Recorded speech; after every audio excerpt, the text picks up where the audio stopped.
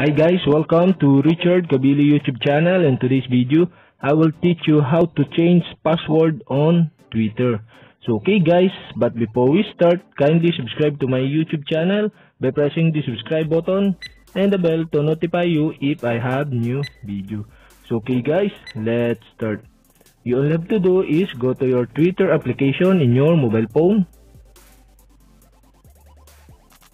Okay guys, here in your Twitter app, click the profile picture on the upper left side on your screen.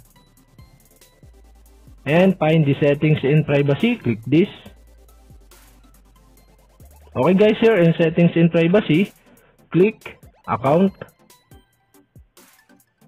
And okay guys, here in your account, in login in security, click password. So okay guys, update password. Enter the current password. Okay guys, after you enter the current password, you only have to do is click the new password. Okay guys, after you enter the new password, enter again the new password in confirm password. So click the confirm password.